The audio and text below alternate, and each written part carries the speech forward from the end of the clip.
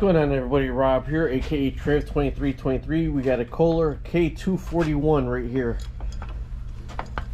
I had to replace the crank on the connecting rod. I'm going to show you about that. But that's intake, combustion, extake. No, hold on. This is intake, combustion, extake.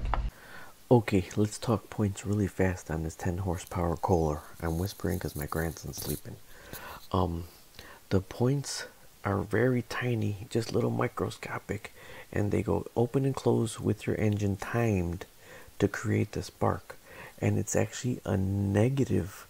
The points are a negative that's screwed to the block of your Kohler. So you have to make sure that's all cleaned really good. Not where the gasket is, the set screw. If you unscrew that set screw, the whole thing comes off. Clean your engine, clean the back of that, then put it on before you adjust your points. Okay, and then the understanding of the points is they're timed where the function of it is to call the coil. To ground the coil, it causes a negative for the coil because there's a constant positive for the coil.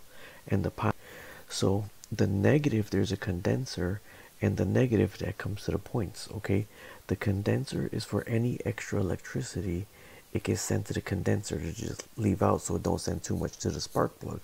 Okay, but with the points go like this, what they're doing is they're grounding the coil. They're grounding the coil to shoot the electricity to the spark plug, and when they open up, they stop, so the spark plug's not bzzz. It's easier to check them to rotate the engine with the spark plug out. I had the head off anyways with the spark plug out, because when you got the spark plug in or everything buttoned down, there's compression and you'll feel when you're turning the engine. So take the spark plug out, and it's easier to set the points that way. Now I set them and did everything. There's vlogs on this whole video series, but when I put it on the engine, I had to keep testing because I was not getting any ground to the coil. So I even bought a new coil, and after I took them points off and sanded the block, with them off in future videos, you'll see the spark hitting. Alright, let's go back to the video. Intake, combustion, release.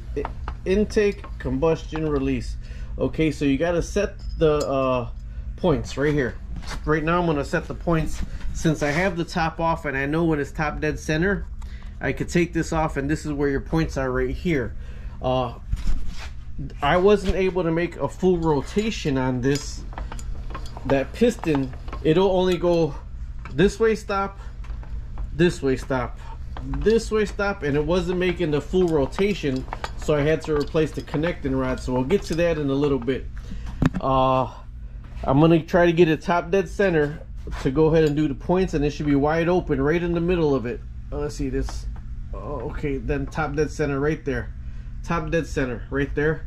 So now with the points are down here, there's two screws. You see nothing's connected right now. I'm doing everything. I took everything off of it except the carburetor, and then I'm gonna do it piece by piece again. So let me get this off right here, and then I'll be right back with you. Okay, there's the points right here. So if I turn this, let's see, that's top dead center right here, and it's closed on top dead center. Let me see again, all the way open, and it's midway. It's not top dead center. So let me adjust this a little bit. We'll see what's going on here. Okay, so let me get you in there with the points. You keep turning. It's very microscopic that you see them open and close, but you got to try to turn your wheel until it gets the furthest open point. Now it's open, you can see it. Furthest open for me would be right here. Okay, so then you unscrew this screw right here. You don't got to bog it down. Now it just moved and everything, so put your feeler gauge in there. The screw that I just removed to adjust the points, if you take it all the way out, that's what I sanded right there, that side and the back of the back of the points. I didn't take the ones with the gasket off. That one screw right there is what I took off to sand the back of that. That wasn't making contact with the block to short the engine, to break the negative. All right, put that down right there. Got this all the way in right here. You don't want to push it open yourself. Then you put your points back in there. I mean your gap. Your 0.20 gap is in there. And then with your 0.20 gap, make sure it's at 0.20. See, this whole thing moves out once you take that screw off. You kind of want to set back in there. And then you gap it. No, that's the wrong thing. Look at me, look at me, look at me. Okay, so I'm at a 0.20 right there. Come on, work with me here, work with me. All right, there we go. 0.20 right there on the gap. Then you're gonna tighten it up. Hand tight. Okay, and take it out. I should be able to put that in. No, still a little bit too tight. I tightened it up too much.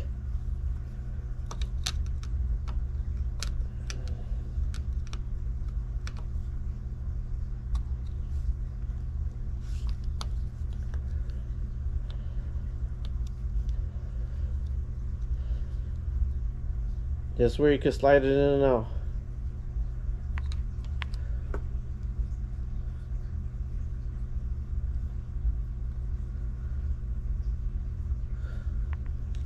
Tighten it up a little more.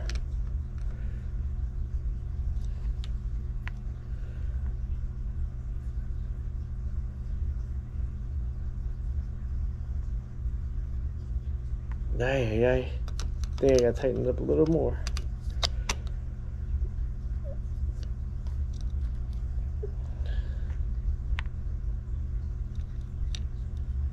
Alright. Now I could tighten it up. Ooh, my back's hurting me just bending over doing this.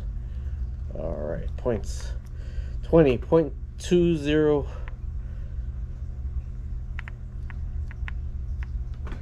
Okay, fine, right in there.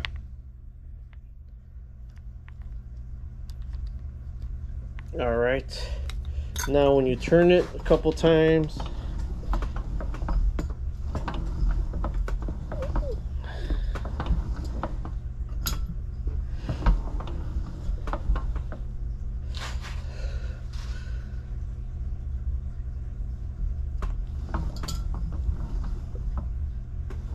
man, it's like you could barely see it touch.